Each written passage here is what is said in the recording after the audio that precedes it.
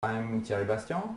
I'm software developer for Nokia, Qt Software. I've been working for them for 2 years now, and I moved to Oslo for that. I'm currently a member of the widget team, so my area of competence is around the main window, toolbars, but I'm also of course working on the Multimedia Framework primarily, so I've been working mostly with the Windows backend, so DirectShow, and together with the other guys on the other platforms. Besides that, I'm also working on the animation API that should make it into 4.6, and there is another presentation about this tomorrow. So now the contents of this presentation. First I will talk a little bit about what is our multimedia framework, what are the goals, and so on. Then I'll show you a little bit the architecture, how it works, with some examples and the main classes that you have in Phonon when you want to actually do some multimedia in your application or integrate multimedia in your application. And then I end up with future plans. I talk about future because it's not planned yet. So we have ideas of what we want to add in the future, but we don't know exactly when we're going to add them. It also depends on you, and it also of course depends on what we want to do, because we need to focus on sometimes different projects, and so we have to decide what are the most important. So first, what is our multimedia framework?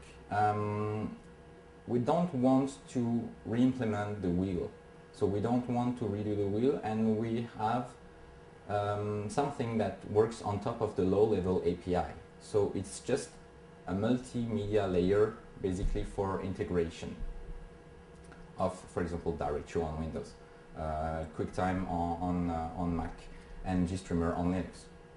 So the goal is still the same for any Qt API. It has to be simple to use, very easy to understand. But it also has to provide you with good flexibility and all the things you need to do multimedia today. So you need to have network transparency so that you can, for example, load something over the internet very easily. And you need to have thread transparency, because usually when you have multimedia contents or when you watch a video, for example, all the things that happen behind the scene, like decoding the frames, even sometimes drawing the frames, they happen in a different thread. And that should be completely transparent to the users, so completely transparent to the developer. Feature-wise, we also want to add the basic multimedia controls, of course. So like being able to play a video, being able to pause it, or just seek into it, know when it's ended, what are the metadata, and so on.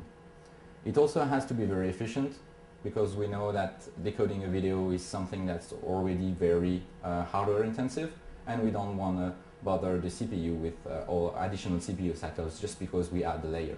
So it should be really something simple that adds on top of what you already have on your system, and that allow you to control the playback of a video or sound, for example.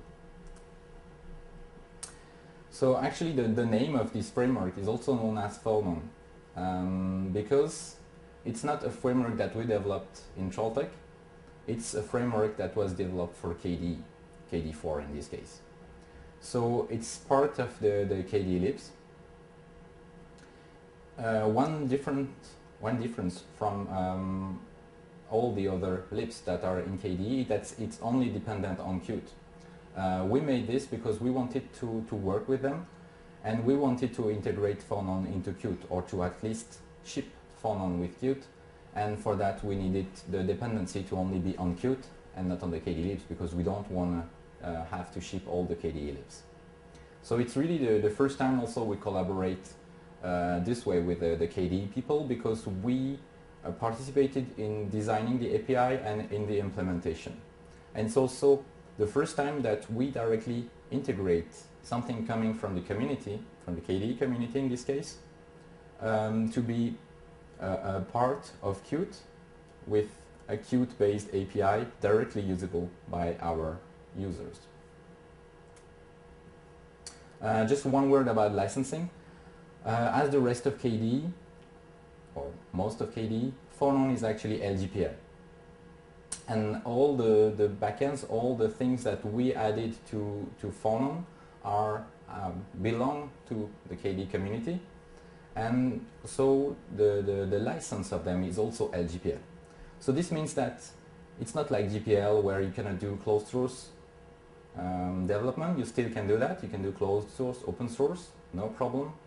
But the thing is that in the case of LGPL, freedom is not an option. So if you use Phonon, you need, and if you provide a closed source application, you need a way to actually update Phonon, because Phonon itself is LGPL. That's also one of the reasons why Phonon will by default be built as a separate library, because having it as a separate library will not force you to provide the source code. It will just give you the ability to update Phonon on its own without actually touching your application. So now let's talk a little bit about the architecture, how it actually works. So I have this little image. So basically you have two parts in Phonon. One is the front end, so it's really the API that people will use. So you have all the classes there that you use from your Qt application. It completely abstracts the playback engines that you have at the bottom. So at the bottom you can see that you have all the backends that are implemented and that we support, that we developed at Trolltech in collaboration with the community. So we have three of them. We have the DirectShow one, which I did. We have the QuickTime one for macOS, and you have the GStreamer one for Linux and for embedded Linux. By the way, the DirectShow one was primarily done to work on Windows, so it uses the latest versions of DirectShow, DirectShow 9. It can use Direct 3D as well, but it also works on Windows Mobile. So and Windows CE. So if on Windows CE and Windows Mobile you have DirectShow, you will be able also to use DirectShow, and you will be able to use multimedia, so this multimedia framework, into your application. From the point of view of the developer or maybe the packager, Phonon itself is just a library like Qt GUI, like Qt Core. So it's just a DLL or a shared library. And the backend themselves, they are also libraries, but they are loaded as plugins, so like Qt plugins, like you have, for example, for the image formats. So once you use Phonon, the front end will try to load the backend.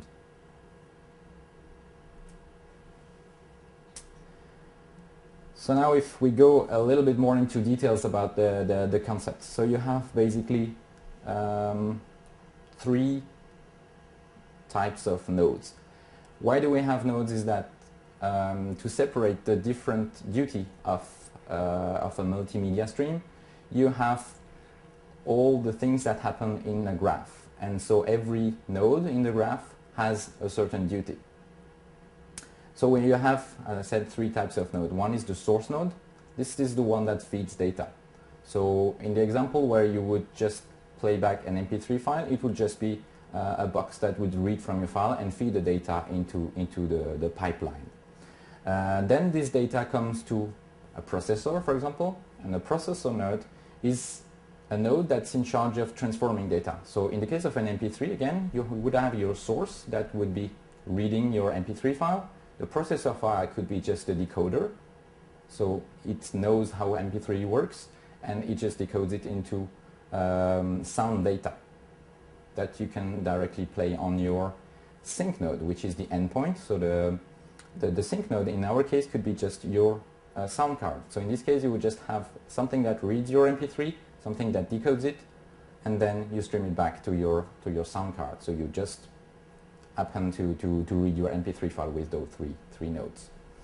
And the connections, as I mentioned before, the connections between those nodes, they have a direction, and they actually represent the data flow that happens.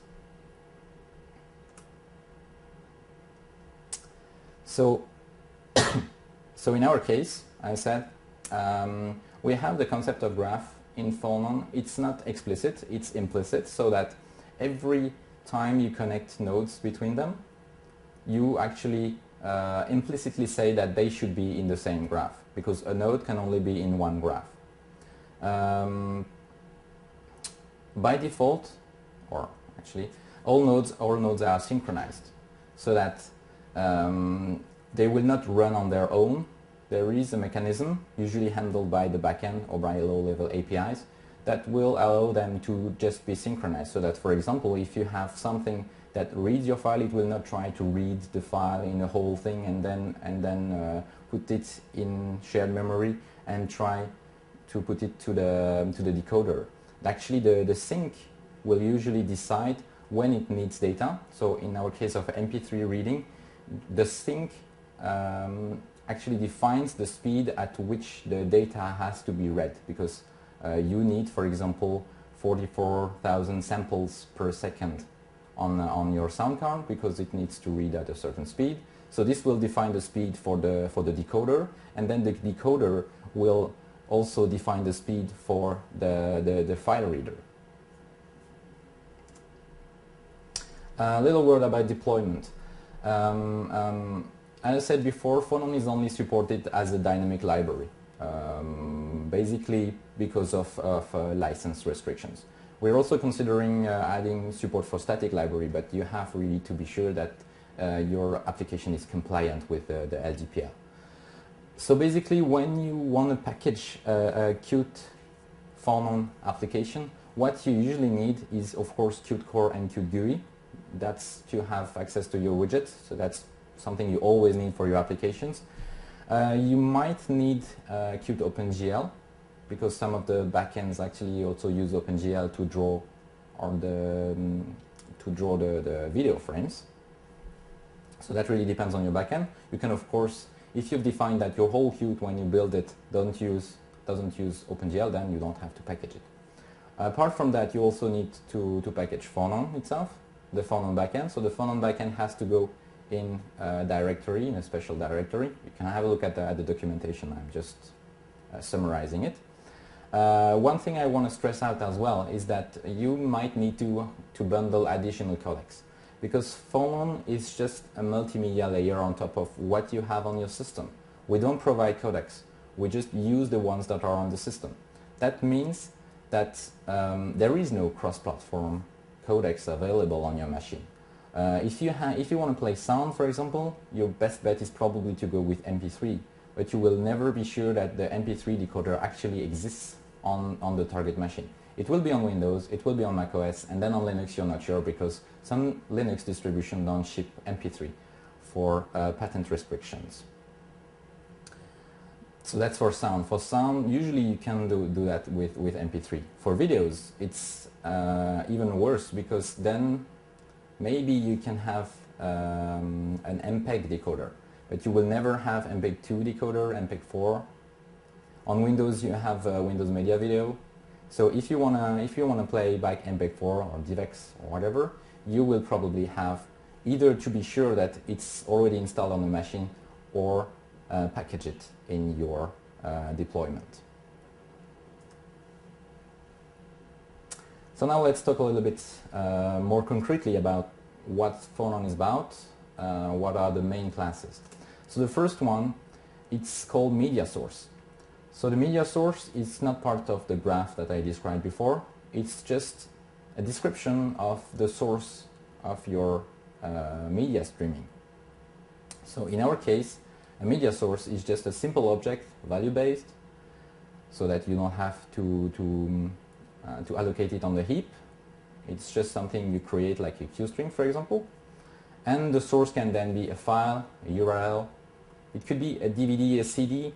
That's not yet implemented, but at least it's there in the API, so that you can play back audio CD and DVD, even if it's not yet implemented in the backend. You can also stream anything from any QIO device. So it means that you have access to QFile, you have access to QBuffer. You will, in the future, also be able to use sockets. The reason why it's not yet there is that there is a concurrency issue in the way that it's implemented today, and we have threading issues with that. So it's not yet possible to use sockets. But what you can also do is that as you can use file, it means that you can actually play from resources. This means that if you have, or if you are sure that, for example, you have an MP3 decoder, you can just embed your MP3 inside the resource. So it will be inside your binary file, so inside just the exe file on Windows. And you can then play it back directly from your application, and you don't have additional files to deploy, just your application, your exe file.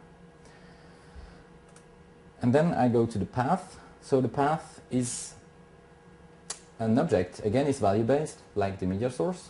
And the path is just there to represent a connection between two nodes. So if you have, like, for example, a source and just a source and a sink, you will just call Phonon create path with your source and your sink. And this will just create an object, a path object. So for every time you create a path, it returns a path object. You can check if it's valid, and you should check if it's valid, because sometimes the connection fails for some reason that you can then get back from another node. Then every node also keeps track of the path, so that if you connect the source to the sink, you can get actually the access to those paths from the source or from the sink, because you know what are the paths that are connected.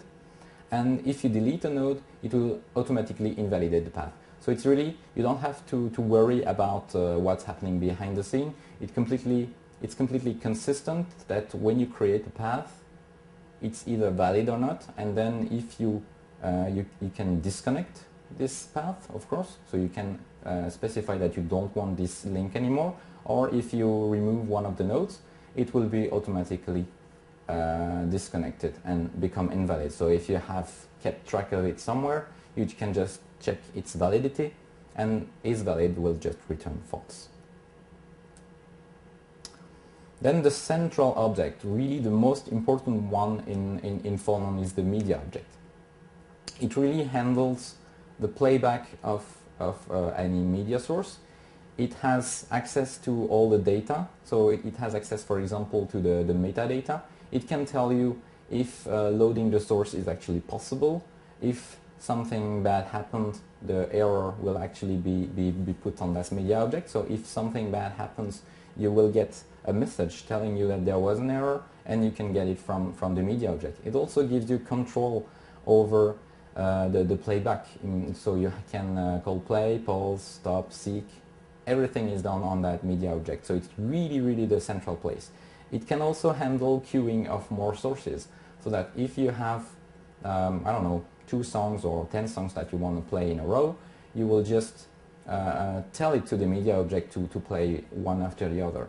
The reason why we have this queue handling in MediaObject itself is that it can preload the next song, because basically what you could do is that you could say that your MediaObject just loads one song, and then when it's finished you load the next one, but this will insert a gap.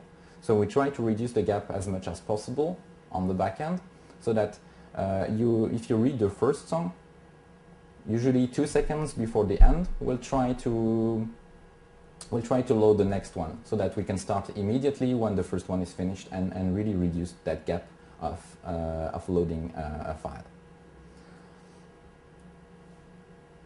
Then another node, which is the audio output.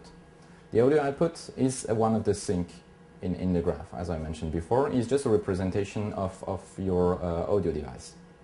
It can be a virtual audio device if you have set that up in your system.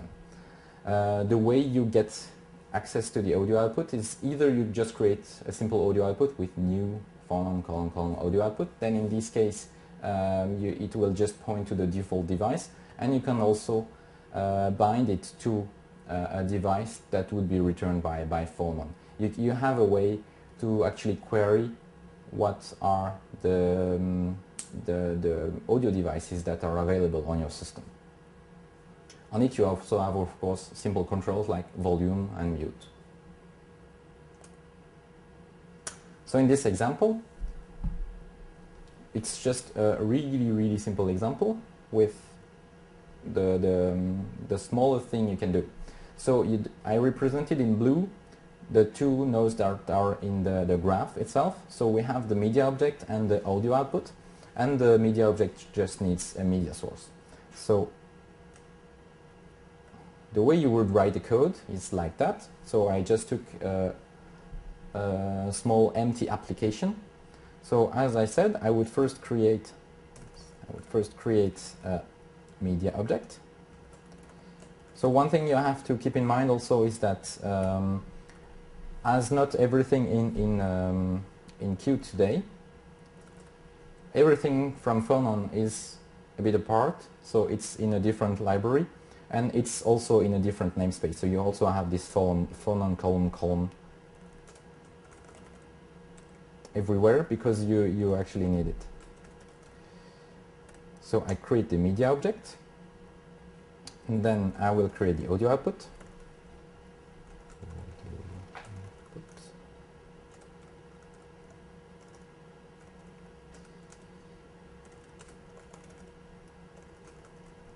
Audio output. And then I will just create a path. So I will call Phonon create path between media and the audio. So that really builds the graph. You have the connection. Now you can load the source. So if you have MediaSource source, and you can create it with any URL. So in my case, I will just take the arguments from the command line. Arguments.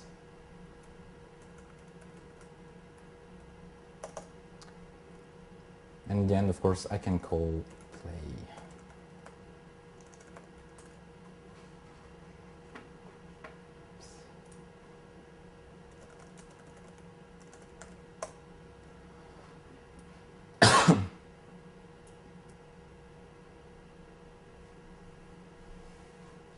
Of course, I forgot.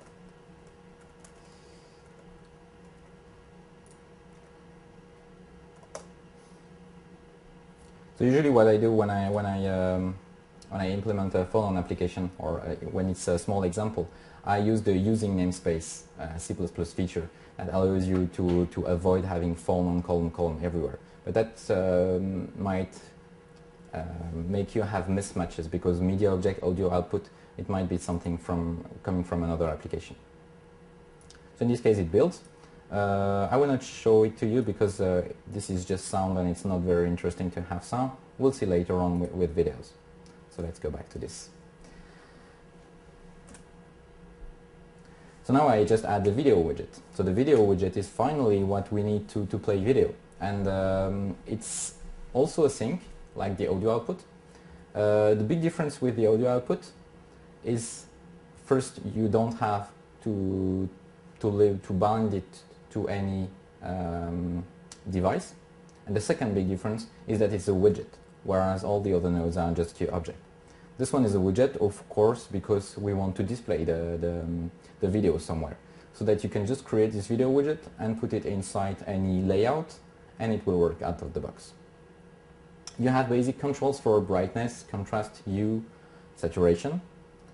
And you also have control for the aspect ratio and scaling, so that you can say that you had to keep the aspect ratio or set it to 4/3 or 60 or 9 or something like that.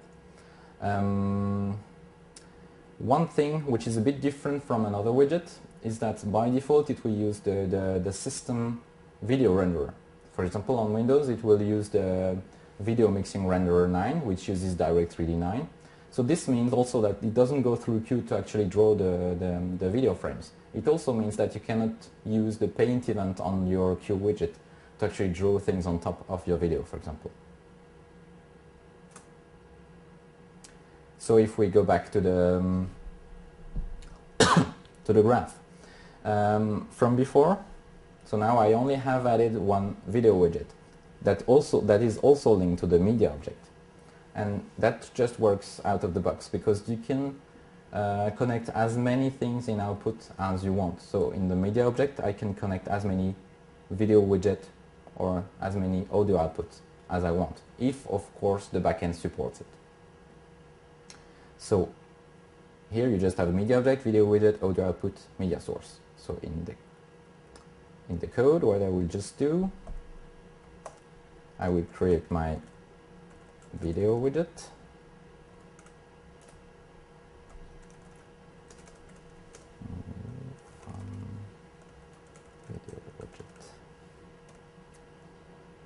And then I just create a path between again my media and video, so that now I have set it up.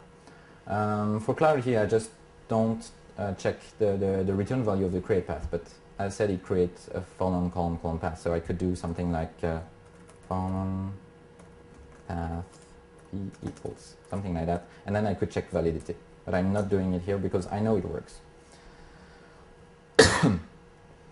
So in my case now, the only thing I want to do is I stop playing and I show my video.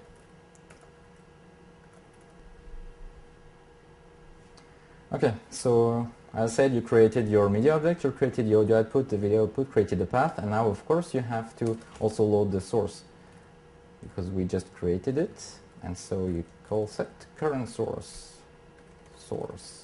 on your media object. Now you can play and show the video and just execute the application.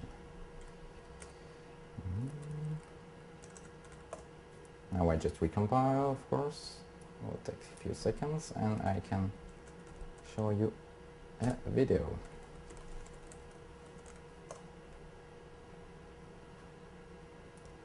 Here you go. So that's just a simple example. This video was taken from the Microsoft website. They have examples with HD videos running in Windows Media Video. So for this example, for example, I didn't need to add any codecs because it's Windows Media Video and I'm on Windows, so it just works out of the box. And it just resizes because by default it keeps the aspect ratio. There you go.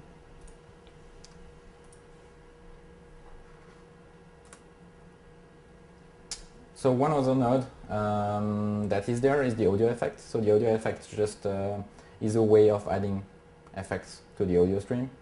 It's one of the processor nodes, and it's actually the only processor node we have so far. So the audio effects are not something you can implement directly. It's just something we get from the backend. So we get from DirectShow, we get from QuickTime, we get from GStreamer, because they are already there, a way of getting those audio effects, and you can insert them in the sound rendering process. So you can get access to that with a static function, basically in Phonon, and it gives you access to all its parameters. So you can get the type of the parameter, you can get the minimum value, maximum value, and usually default value. Sometimes when it's an enum, it's just a list of strings, so you can actually get this list of strings so that you can, for example, put them in a combo box or whatever. So you also have, as I mentioned before, you have a class that we call Backend Capabilities. It's not exactly a class, actually, it's just a namespace. So this is the one that you would use to get information from the backend. So you can get all the audio devices, you can get the available audio effects, and it's also something that will extend in the future, so that if we add features like compressing, for example, you will have a list of codecs that are available for audio, for video. And so this is really the namespace that we are going to use in the future. Now, talking about the future, as I said, we have some ideas on what we want to do in the future. From the beginning, we wanted Phonon to be extensible, so it's really extensible by design. You can add functionality very easily, or we can add functionality very easily. We can do it in 3 different ways. One is a complete existing classes. When we complete existing classes, on the front end, there are no virtual methods. So it's very easy and it's binary compatible. What we have to do on the back end is that we have interfaces with, of course, everything virtual because it's interfaces. So we'll have to add additional interfaces, but that's only something we have to do and we have to care about, and not you as users. You will just get new functionality as it comes along. When the functionality is not there, we always try to make it seem like it's not mandatory, and it will silently fail, or you will have a signal telling you that you don't have this specific functionality, or you can actually test if a functionality exists. We can of course add completely new classes, like if we have a video compressor, it could be a different class, or it will probably be a new class. We also have another class that sits on top, more or less on top of MediaObject, which is Media Controller. This one is there to add functionality, non-mandatory functionality, so optional functionality, to the MediaObject. It's already supposed to be used for the audio CD part, for example, or for the DVD. So you can get access to this media controller, you just create it on top of your MediaObject, and you ask for it if it has support, for example, for titles, so, or if it has tracks on an audio CD. That's also where we are very happy with the way that we designed Phonon, because basically it's a graph. So in a graph you can always add new nodes or add different ways of doing it, and it always allow you for flexibility, and that's exactly what we want.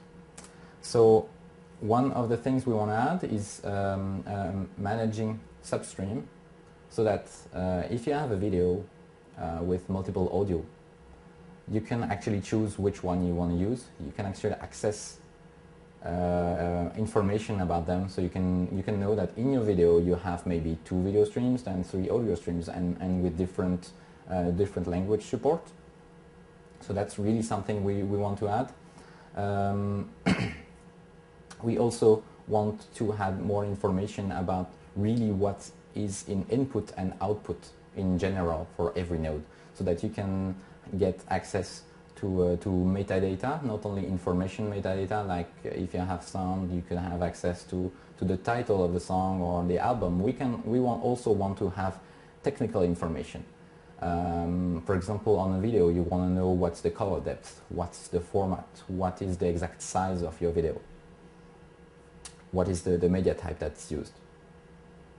So this is really, we want to add more control of what's happening in the input, in the output of every node, and we want to also have more information on what's happening when you connect a path, when you connect 2 nodes with a path. Because currently what's happening is that you have your media object and you have your audio output or video widget, and you just connect the nodes, but you don't know exactly what's happening. Because of course the connection between the media object and the audio output is about audio, because you want the audio to be linked to or stream back to an audio device. Whereas when it's a video widget, it's video, so it's just video frames that will be streamed to your video renderer, and that will actually go through painting and be displayed on your screen. So it's something completely different, and for now there is no way of getting those information. One thing we also want to add is overlay. As I mentioned before, when we render video, it uses the default renderer, so it doesn't go through the Qt Paint engine. This means that you cannot easily, at least, draw things on top of your video frame. So even if you have a video frame that is a full screen, you cannot add visual feedback. For example, when you change the volume or when you change the brightness or anything, you cannot have that. So as I said, it's especially useful when you're in full screen mode, because you don't want to show an additional widget somewhere that just gives you feedback, and your user probably wants this feedback. Another case of overlay, if you wanted to manage, for example, yourself subtitles, that's again something that you cannot do today. One thing that was asked a lot of times, it's a bit more complex than the rest, it's adding capture. Because for now we only have playback, so you can play back videos, audios, and people more and more would like to have capture, so that you could capture from sounds and capture from your webcam or any cameras that's linked to your computer. So that's also something we intend to do. We don't know yet how it will go. We have some work in research that's already started, so we'll see. It will probably new sources for the graph and new sources for the MediaObject, most likely, because you will have to get sound from your sound card and camera from your and video from your camera, for example. So basically, from the graph point of view, that's more or less how it would look like. So that if you just want to preview what you're capturing and you don't want to stream it back to a file, for example, you would just have your microphone or your sound card in input, and it will be linked to an audio output, and your webcam could be linked to a video widget. So again, transcoding, because what I showed just before just shows you preview of capture. That's one good thing, but it's not enough. You also want to be able to compress and stream it back to a file, for example, because the thing you capture, you actually want them, or you want to save them somehow. So you need transcoding for that. You need to change basically the data format, because you get raw video frames and raw audio data, and you want to compress them. So this would add possibility to compress your content and choose a container. Container being AVI, which is pretty old now, OGG, whatever you have on your system. And yeah, this is very, very, very important for capture. Of course, it could also be used in other cases where you want, for example, to just transcode one video into another type, because you have a device that only supports some codecs.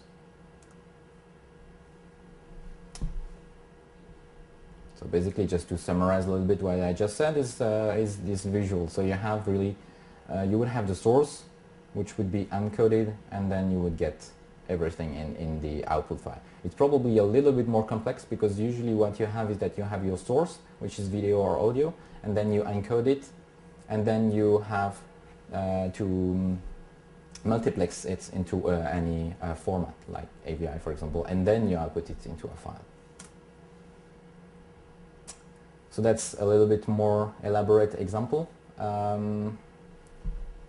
If you want to have video and sound, and at the same time you want to preview it, so that's how most likely it would look like. It's a bit simplified, of course. I removed the encoders, but you will have your microphone, and as I mentioned before, you can always connect an output more than once. So in the case of the microphone, you have only one audio output, but you can connect it to the output file, probably through an encoder, and you can also connect it to the audio output, so your sound card. So you can at the same time listen to it and record it into a file. Same thing for the video camera. You would then put it in the output file and at the same time to the video widget. So now I'm going to show more advanced usage, even if it was not in the agenda. So let's start. I mentioned before that when we use the video renderer, it's usually let's start here. We always use the renderer from the system. There is one case where we don't do that, and that's also where we show that we want to integrate as much as possible Phonon or any framework into what's already existing in Qt. And in Qt 4.4 we introduced Phonon. Another thing we introduced was that you could have any widget on the graphics view. For those who don't know graphics view, it's our canvas. So basically you can put anything on top of it, any widget, and then you can transform it, having it changing the opacity and so on. And we really wanted to have videos on the canvas, but of course we cannot do that by using the native renderer, because we have to go through Qt's paint engine to do that. So what we can do is that instead of directly showing our video, we can just create a graphics scene and a graphics view.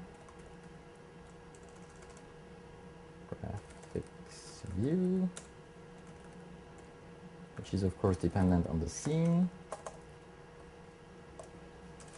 and on that scene we can just add a widget, which is our video widget.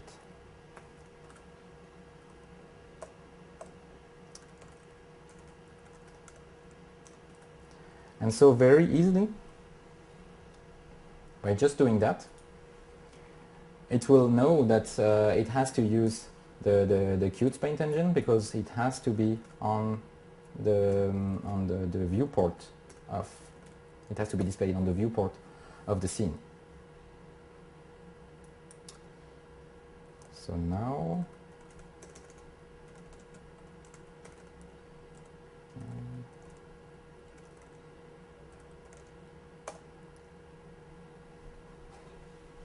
and here you can see, so this is just using graphics view.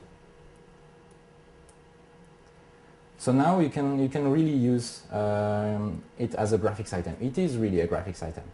There is one problem though. Maybe you can see it, no, maybe not. The problem is that going through Qt Paint engine, you completely remove hardware acceleration. So in our case,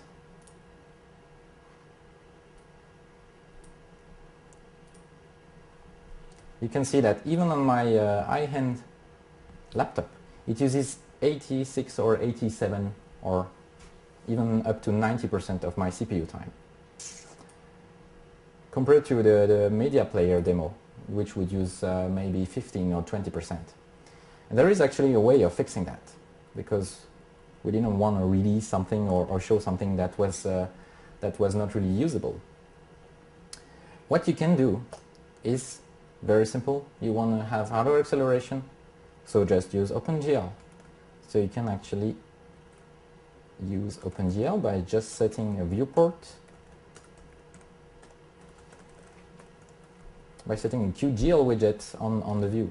And this will then, the Phonon will know that QGL widget, I just added the thing.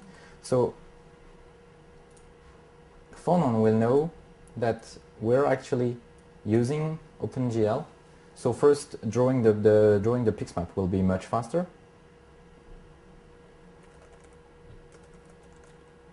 But then we also added tricks to make it faster, because we added even pixel shader that allows you to simply transform the video format. So in our case, it's much faster. You can already see it here. Now we're down to 30%, and before we were up to 90%. So it's like 4 times faster. The reason why it's faster is that first, drawing is very fast. Resizing the video is very fast, which is not in full software. And we also changed the format, because you get YUV data from your decoder, and changing it into RGB is pretty CPU intensive. So in this case, we just do it on the GPU with pixel shaders. And now you can also use transforms, meaning and opacity. So you can actually flip it around, move it around, rotate it, scale it, however you want. It will be just blazingly fast, because OpenGL is very fast. That's, for example, a video. This video is HD, so it's not full HD, but it's 720p, which is pretty decent. So I have made another example, which is basically just derived. It's just derived from the embedded dialogues. If you know the embedded dialogues, it was a demo that was made for the graphics view, when we added widgets in the canvas, or widget in the graphics view, where you could have different dialogues, and when you hover over the dialogues, they would just more or less pop out of your screen. And so that's the demo. So here I have 4 videos running at the same time on my simple machine. Everything works fine. And when you hover over it, we just change the opacity and we change the transform. So we can actually transform completely the video and move it around. So you can have different things like picture in picture. You can do really, really cool stuff. And with the animation API that will be provided as a labs project, you could even imagine having something completely fancy.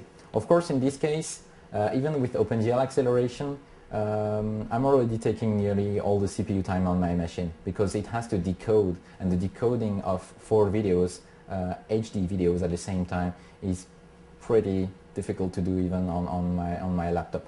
But it works. And so if you have different videos with different sizes, it will. You can even imagine having more videos. You can imagine having nearly a river of videos, and you could even have tricks that instead of playing it, you could just seek it from one second to the other. It would be just less smooth, but probably as impressive. And so you could just imagine whatever you can do, because the media player, everybody does media players today. It's okay, you can watch videos in full screen, but if you have other use cases where you want different videos to interact with each other, like, I don't know, the next Skype could do that, for example. You could have video conferencing with more people, and then you could just choose where you want to put these videos coming from these different people inside that graphics view. And with very little effort, you can do that, and you can have really cool videos running on your graphics view and have fancy UIs.